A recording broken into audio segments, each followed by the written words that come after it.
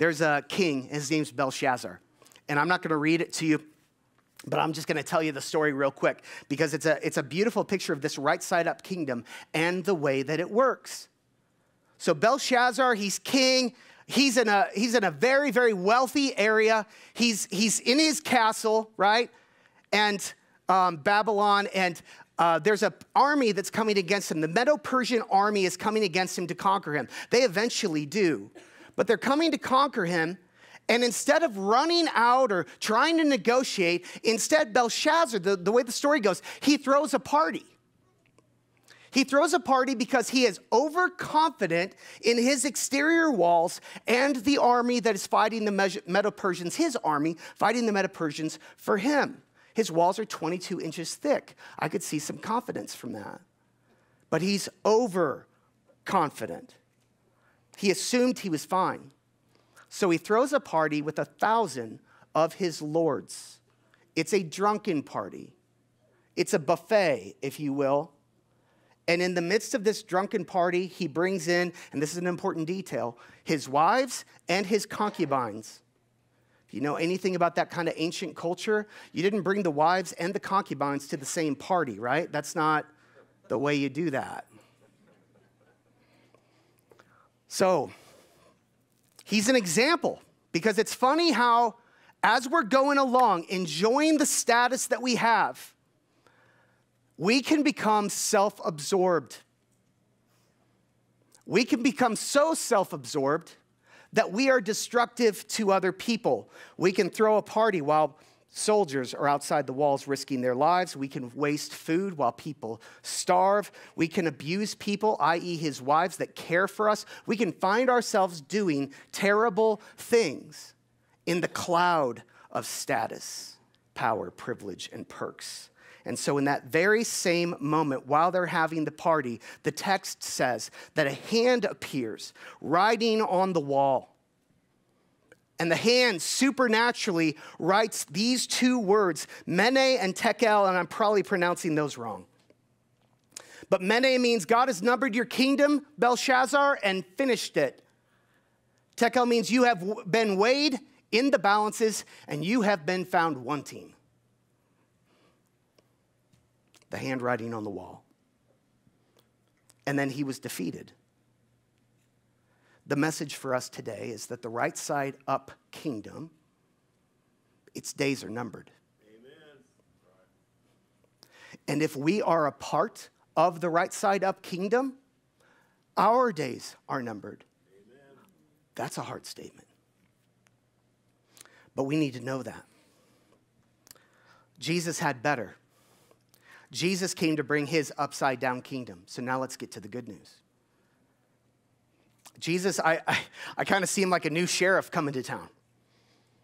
And when a new sheriff comes to town, new sheriff brings his new plan when he comes to town, yes? So Jesus is going to come to earth and he's going to bring his brand new plan for his brand new kingdom. But the way he's going to bring it is he's going to walk it out by example first. Before there's an upside down kingdom, he lives an upside down life. And Philippians chapter 2 describes this upside down life of Jesus to us. Powerful words. He says, you must have the same attitude that Christ Jesus had. Though he was God, he did not think of equality with God as something to cling to. Look at Jesus giving up his status. Instead, he gave up his divine privileges. He took the humble position of a slave and was born as a human being. And when he appeared in human form, he humbled himself in obedience to God, and he died a criminal's death on the cross. Therefore, God elevated him to the place of highest honor and gave him the name above all other names. Jesus humbled himself, and he gave up, he let go of self-focus. Some of your translations say he emptied himself of all his rights and privileges. He took the role of a servant or slave. See, that role of a servant doesn't even make sense to us in our culture much anymore. But in that culture, it was the person who did all the dirty work for you, and they had to do it. And Jesus took that kind of a role, and we're going to dive into that and see what that means. But he did it because he loved people. He served people. and he obeyed God the Father. And that service and that obedience led him to death on the cross, is what that says. Now, why would loving people, why would that eventually lead him going down that road to death on a cross? Because the rescue of humanity required it. It was the only way that our sins could be paid for, yours and mine. Jesus had to die. In short, he loved us. Let's look at some other ways that Jesus walked as a servant throughout his life.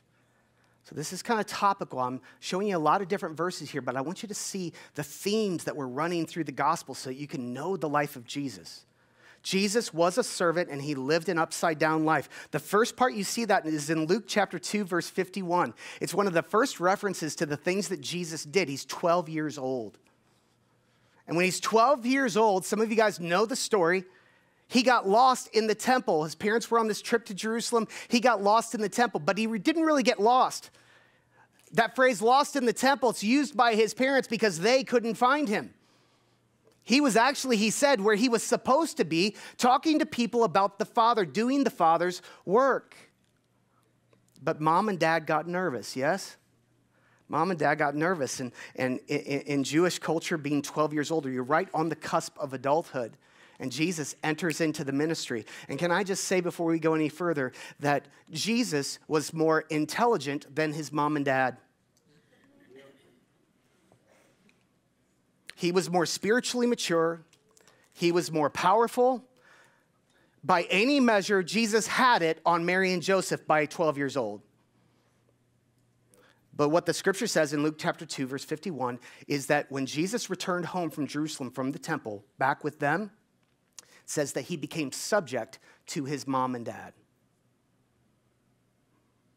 See, he emptied himself of his rights, and he became subject to mere human parents. Some of you struggle to be subject to your parents, yes? Matthew chapter 3, verse 13 is the baptism of Jesus by John. Jesus allows John to baptize him. Now, that's a big deal because John's a sinner and Jesus isn't. And baptism represents cleansing from sin. But the Father had told Jesus to do it. So he comes to John the Baptist, and John's first words, if you know the text, are, I shouldn't baptize you, you should baptize me. And Jesus doesn't correct him, which is a funny little moment in between the lines. He just says, let us do it now, because this will fulfill all righteousness. So Jesus empties himself of status again and allows this sinful man to baptize him. John chapter 4, verse 34. Jesus says that he does only the Father's will and not his own. So he says all the plans of his ministry, he even says all the words that I say are words that the Father gives to me. Jesus says all the words come from God. There's like a channel that comes straight from God the Father, and those are the words that I speak. So the teaching that Jesus did, the actions that Jesus took, who he healed and who he didn't heal, he said that all came from God the Father. Do you hear the humility in that? He's not taking credit. And he's yielded and he's submitted to somebody else.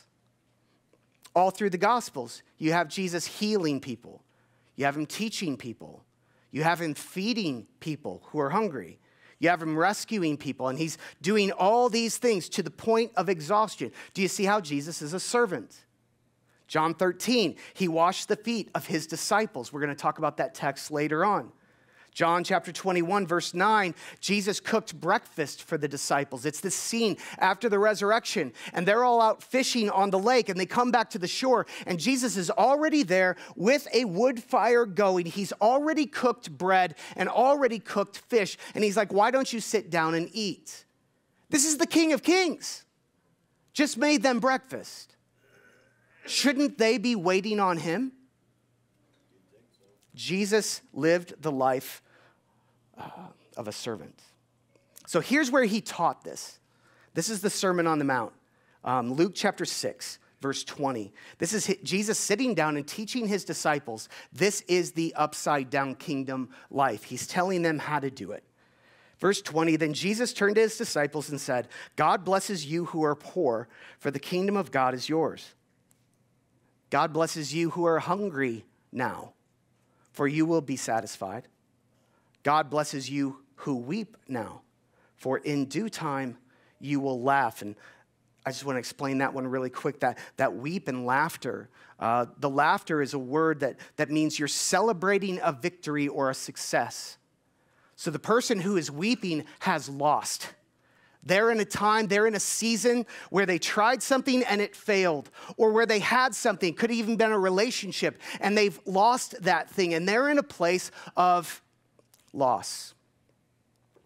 For in due time you will laugh. So let's look at these words. To be poor is to have less or even much less than other people have, correct?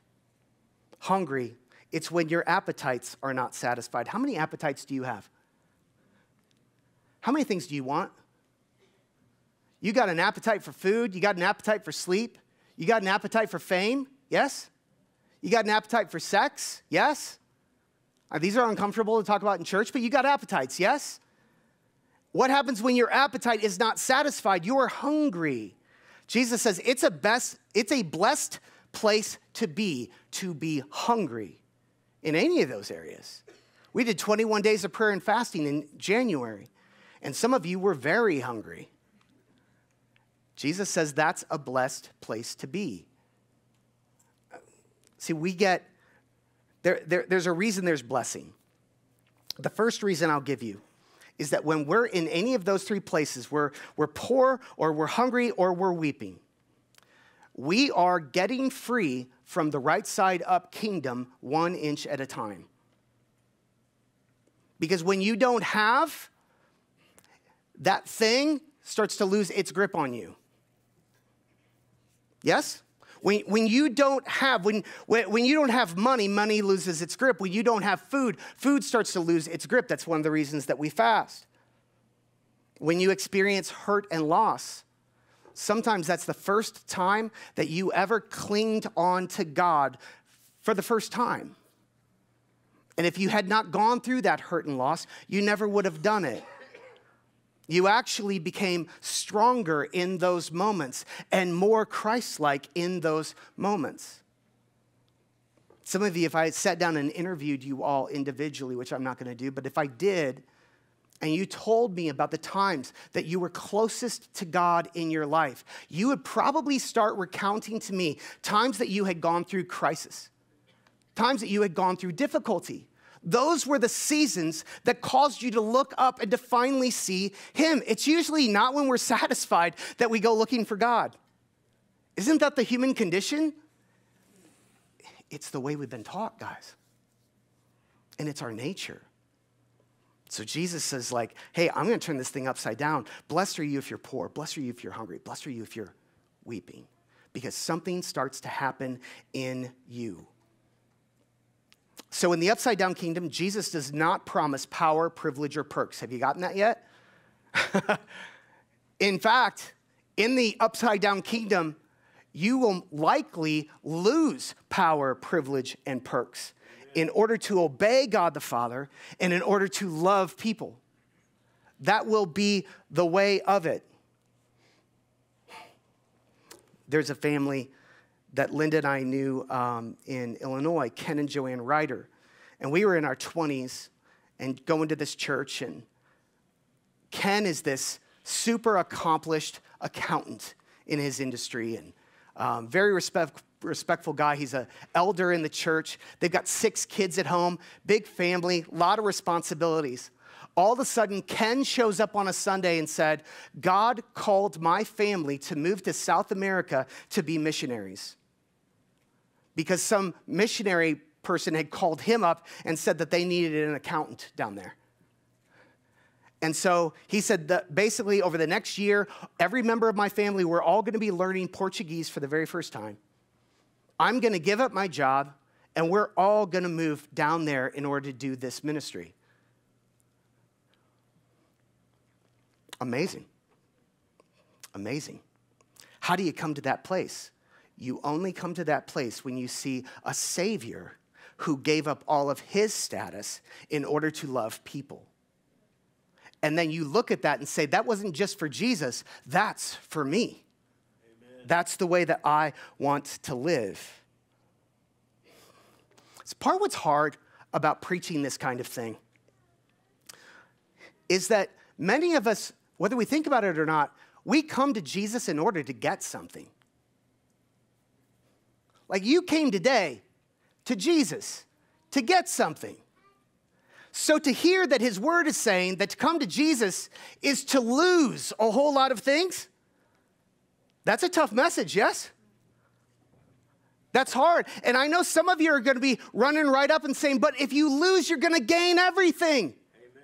And you're absolutely right. But don't skip to the second step, because when you're in the middle of it, it feels like you're losing. And you've got to allow that step, because that's where all the treasure is, guys. Verse 20 or 22. What blessings await you when people hate you, exclude you, and mock you, and curse you as evil, because you follow the Son of Man. When that happens, be happy, he says. Yes, leap for joy, for a great reward awaits you in heaven. And remember, their ancestors treated the ancient prophets the same way. Now, when I got to this passage, I couldn't help thinking about Stephen. Were you guys here for the Stephen week? We looked at this man who was in this moment where he could have defended himself and he could have escaped, but instead he saw it as a moment to preach the gospel to some hostile people. And he did. And he knew God was telling him to. And Stephen, this young man, the very first martyr of Christianity, he made the decision to love people and obey God the Father, and it got him killed. And there's this moment, and I hope you can see it this way. But there's this moment where he's got the court of human opinion right in front of him, and they're angry. And he's lost everything with them. And he's got a second court that suddenly opens up in heaven. And it's God's court. It's the throne of God the Father. And if you remember from last week, Jesus stands up and looks down at him in honor. That's my son. And so you got to imagine what Stephen's doing there. He's getting killed by the court of human opinion, but he's got the affirmation of God's court. What a picture of our lives, everybody. This is so often what we will have to give up, and this is what Jesus is talking about here. There's going to be moments people aren't going to like you. There's going to be moments, if you stand up for God or you speak the truth about God, people will actually mock you and even hate you. And in those moments, he says, leap for joy. Whew. How in the world do you leap for joy and be happy in a moment like that? Well, first off, I don't think he means that you're joyful about the pain. Can I just kind of explain this just a little bit? I don't think you're joyful about the pain. I think that's weird, yes? I don't think you go running after pain. I don't think you go running after poverty or running after hunger or any of those things. I don't think you run after it. But I think that when life brings it to you, you see the treasure in it.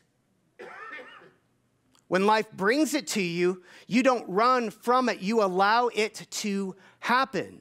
Yes. And you see the treasure that's there. It's hard to do. What treasure did Stephen have? In the midst of everything Stephen was going through, he knew the treasure that these people were going to know the gospel from then on out. And of course, Paul eventually is going to convert, and that whole story is going to happen. That's Stephen seeing the treasure in the midst of difficult circumstances. Ken and Joanne Ryder, who went to South America, they're giving up all of this stuff, but they're seeing the treasure in the midst of it.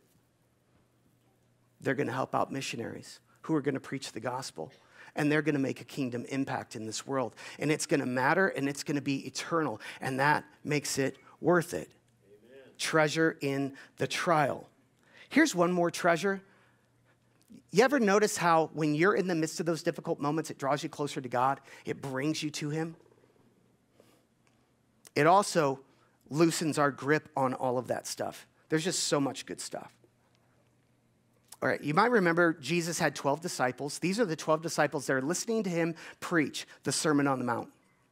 And so you would think Jesus has just preached this sermon. They should get the upside down kingdom now.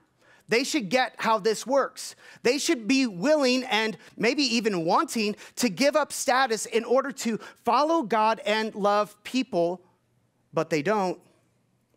I've got a slide for you here. The disciples arguing about who's the greatest. If you've read the Gospels before, you know this theme. Even though Jesus is out there preaching the kingdom of God, the upside down kingdom, they are still operating as if it's the right side up kingdom. So you got 12 disciples walking around wondering which of them is ultimately going to be in charge. Because you don't just give up status seeking so easily, do we? So they argue about it at least in those 5 different times. It's a huge problem for them. And by the way, you might know this sneaky little thing that the Bible does. Usually it puts a character in the Bible for us to laugh at a little bit until you realize you're them. So they're the stand-in for us, right? Because we also love Jesus, but we're still kind of stuck in this right side up kingdom. So look at what he says. This is one of the arguments.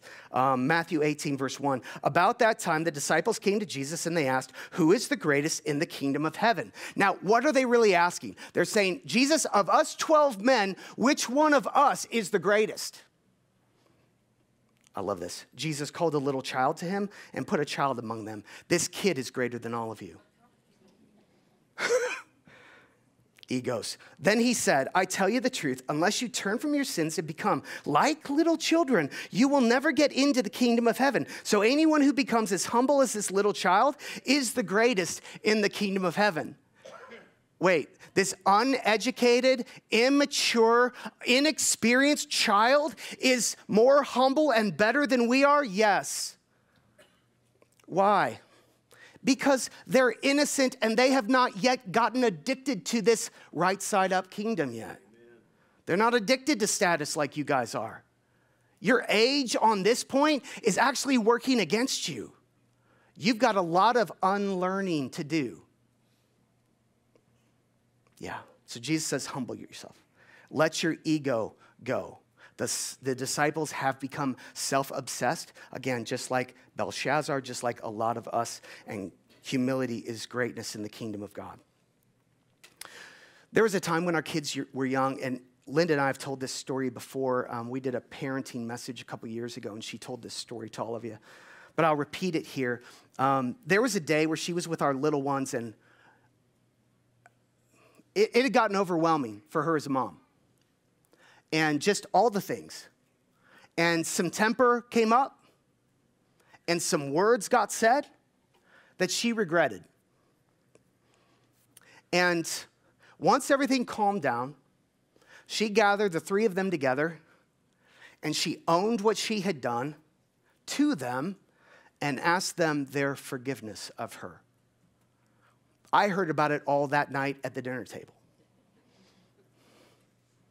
And she did that several times.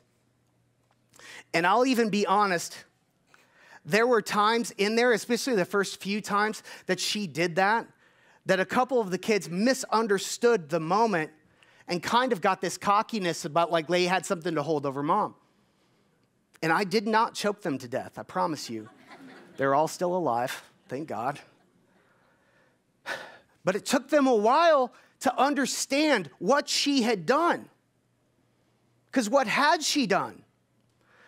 She had taken her parental status and she had set it down to do what was right and to love her kids. Why? Because some lessons cannot be told to your kids. Some of them have to be shown. Amen. And Linda Trueblood showed it. Amazing lady. Luke 22:24. Here's another one where they're arguing. Then they began to argue among themselves about who would be the greatest among them. And Jesus told them, in this world, the kings and great men lord it over their people, yet they are called the friends of the people. But among you, it will be different. Those who are the greatest among you should take the lowest rank. And the leader should be like a servant. Who is more important, the one who sits at the table or the one who serves? It's the one who sits at the table, of course, but not here in the kingdom of God. For I am among you as one who serves. So Jesus gives them a little illustration, and it's so helpful. He's like, have you ever gone to a fancy restaurant and you had a beautiful steak dinner? Because of course it's steak, amen? It's gotta be steak. So you have this great steak dinner and you can afford this dinner and you sit down to eat the steak dinner. You have a waiter come, servant come in order to serve you. He says, who is more important in the social structure? Well, they probably can't afford that steak dinner. That's why they're working here. That's not always the case, of course, but often it is. And often what we do in our imagination is we put them in a lower position to ourselves and we treat them like that. And we've all got our little subtle ways of treating them like that. Treating them lower than us. I'm going to watch your service. I'm going to watch you do what you do. Do you do enough for me? Do I feel it? Right? Do you hear the power in that? Because that's what we're doing, is we're exercising power in that moment.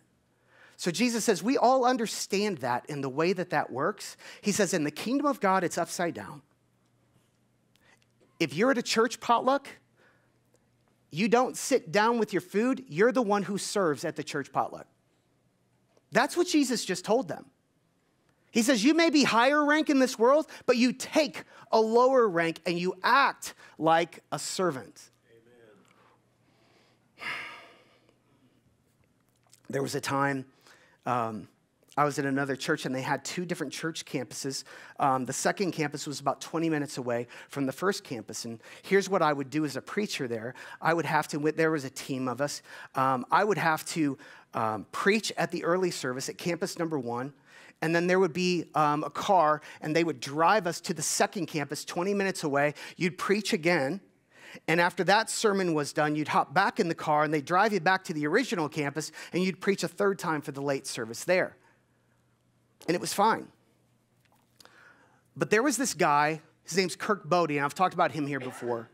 Kirk Bodie is just this amazing rock star of a person. When Linda and I were first looking for churches, Kirk Bodie was one of the top 3 reasons we chose that church.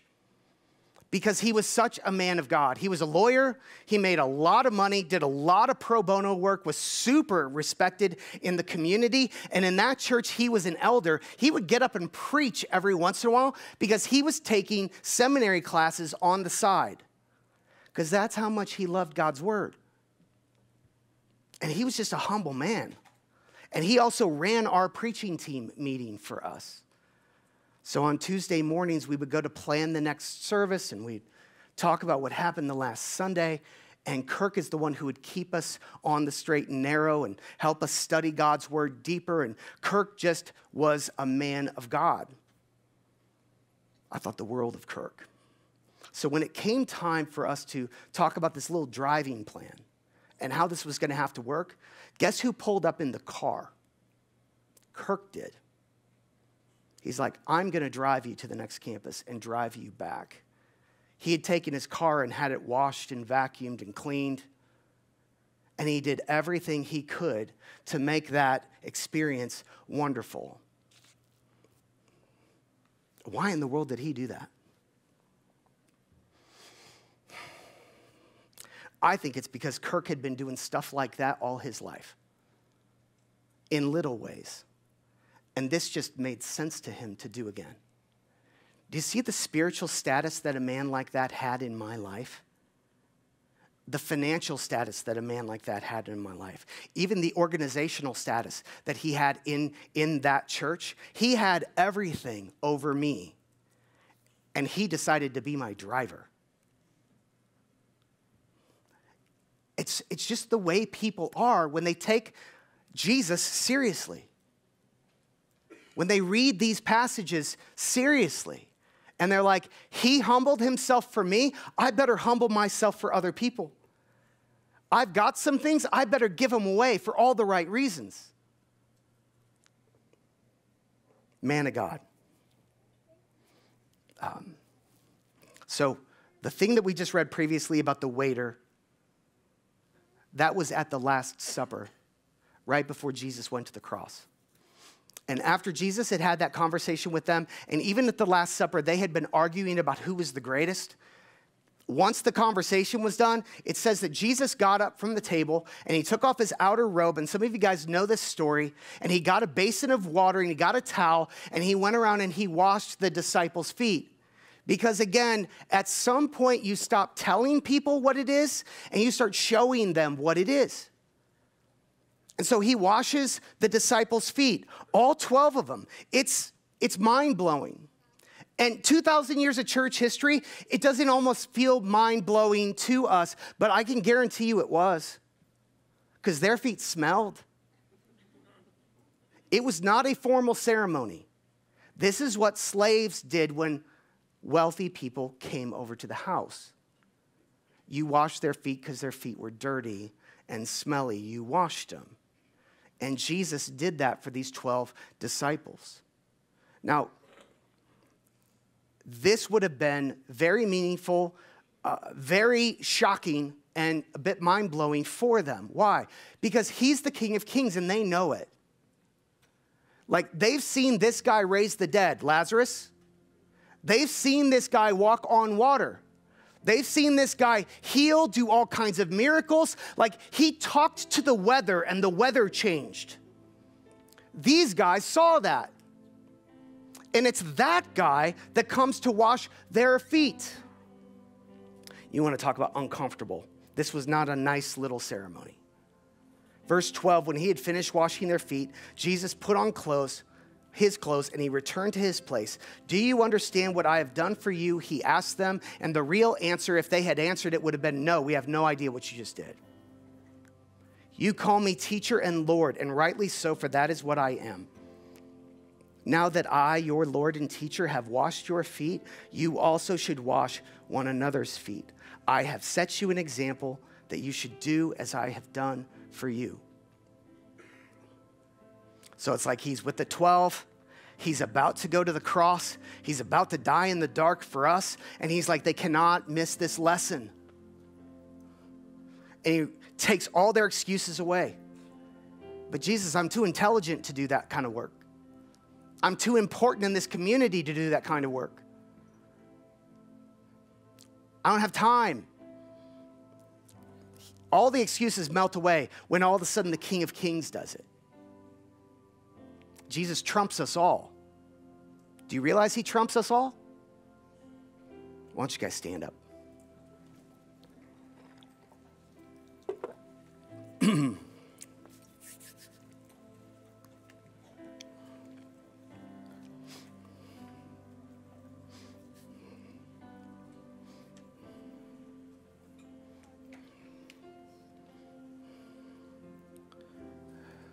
Jesus did not come to be easy. He came to turn this world upside down.